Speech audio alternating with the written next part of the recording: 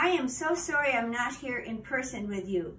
When I found out your conference was on the same date as the conference in Northeast, I knew that I had to attend the Northeast conference because they haven't had a conference for 20 years, and we're trying to rebuild Serra in the Northeast. So it is just a great opportunity for us to help the Serrans there, and I'm in Philadelphia, but I'm happy to welcome you to the Abbey, and thank you for being Serrans, and I'm glad you're here. You know, my goal in life is to grow in holiness and to leave a legacy of faith and action for my children and grandchildren. Through my involvement in Serra and saying yes to requests to do more, my kids see my actions, and my actions speak louder than my words. I'd like to share a famous quote from a saint, a brand new saint, St. John Henry Newman. It goes like this: God has created me to do him some definite service. He has committed some work to me which he has not committed to another. I have my mission. If we are working to be saints, we have to accept the mission the Lord has put in our life. And you know what?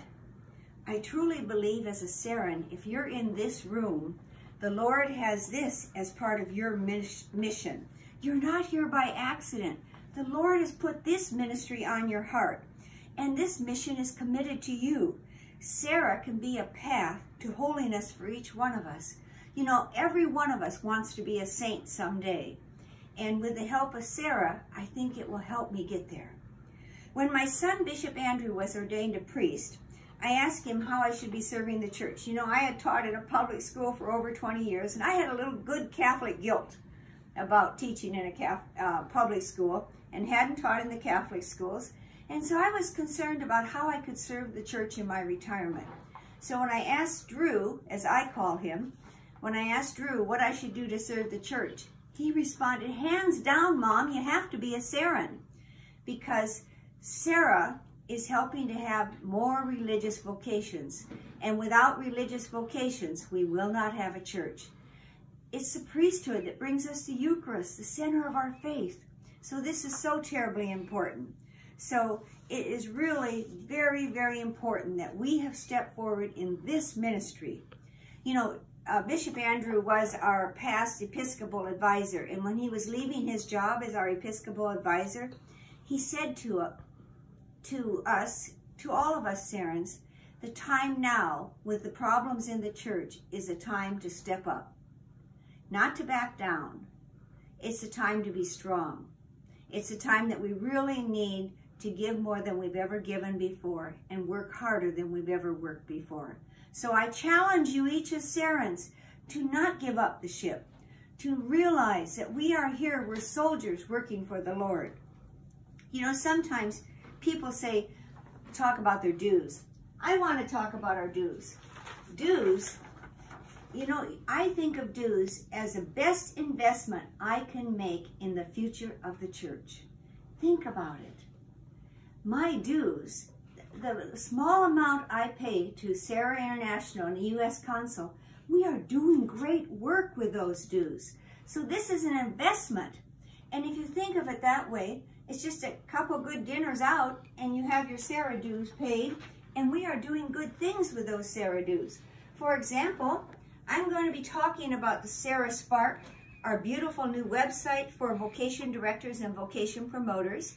I'm going to be talking about Parish Vocation Ministry Training, a brand new program we just started, and our 7 Serrans Prayer Warrior teams.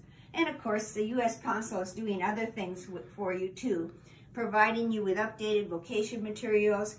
We're committed to conference calls and sharing good ideas and all these great things in the Serra magazine and many ways that we can help you be good Serrans. So Serra has stepped up to the plate, and we've taken a more important role in the vocation ministry in our church. I want to share with you how this Serra Spark digital resource got started. You know, this resource started at a request from Father Ralph O'Donnell. I think many of you know Father Ralph. He's from Omaha, and he actually has been serving as the Secretariat for Clergy and Consecrated Life for Vocations at the United States Council of Catholic Bishops, the USCCB.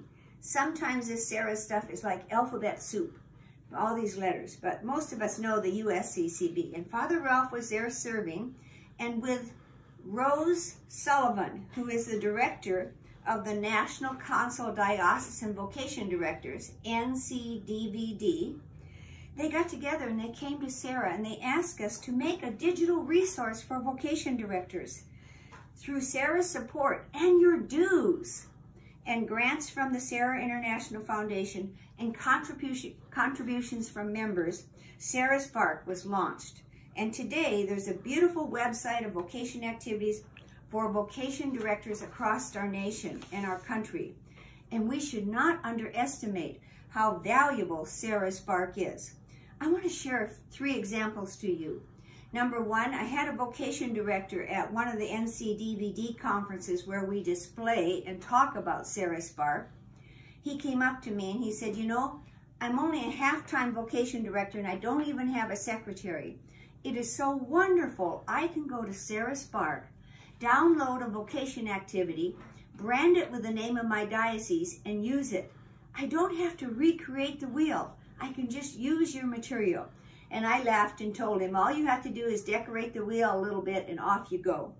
You know, teachers have shared how valuable the new lesson plans for the school traveling crucifix vocation kit are.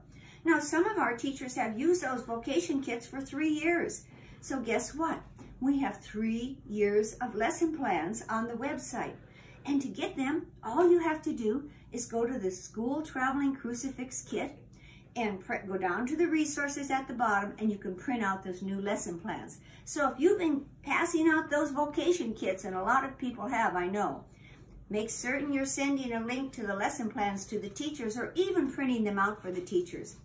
Our club from the St. Paul area, St. Paul, Minnesota, or Minneapolis, we're in the Twin Cities Club.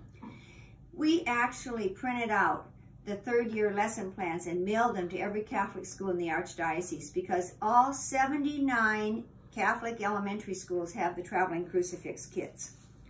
The other thing that's been really great, the parishes have been excited that the traveling chalice program is now on the website in Spanish. So if people would like that in Spanish, it's there. We honor the request of everyone using and try to put things up that are very usable for people. If you have not used serraspark.org, serraspark.org, please go there.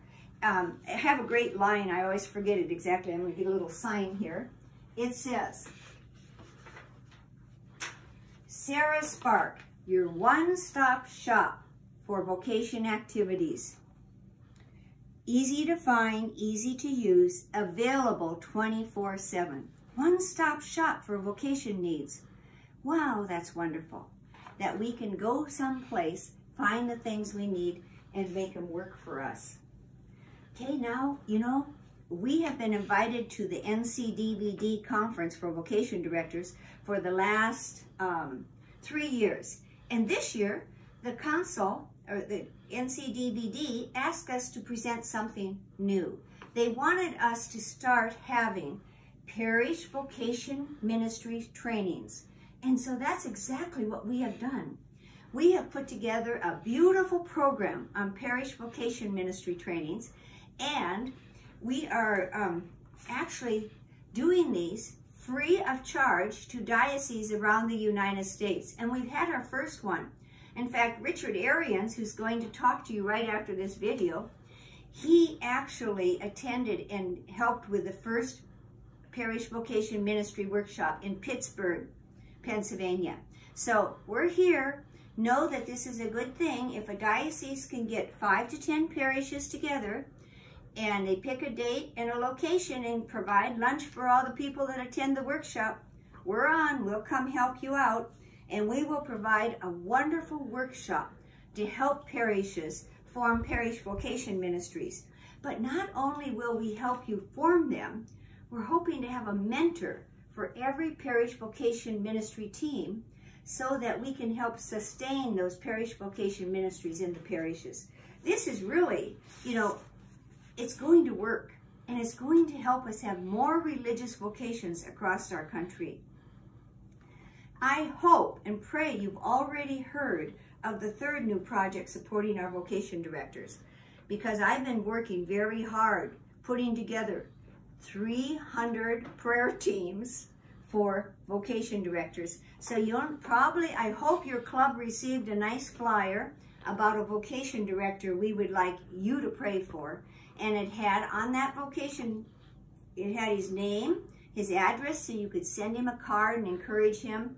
And it also had all the days of the week, so we could have one individual sign up for each day of the week and then pray for that vocation director by name for the next year on that day. So let's say I'm Tuesday. If I'm Tuesday, on Tuesday I might go to Mass, offer my Mass and communion for the vocation director. And then what I will do is maybe stay and say a rosary afterwards for him, and I have my hour in. I don't know if any of you have that Serra handbook. It has beautiful rosaries for priests, and you can just put in the name of your vocation director and pray for him. You know, it's hard for you to really realize how important this praying for vocation directors are. These young men, about a third of them are new every year across our country. And the young men that became priests really weren't aiming to be a vocation director. They were wanting to serve as a priest in a diocese, in a parish, and minister to families. But guess what? The bishop has picked one of them for this job they'd rather not have, and they have accepted, out of obedience, accepted the challenge to be a vocation director. One young man came over to our table at the NCDVD and he said, you know, haven't been very happy about being a vocation director, but I know your prayer is going to help me a lot. And another vocation director wrote us a note. Here's what it said. Thank you for all your generous prayers. It's really wonderful to know I have someone praying for me by name every day.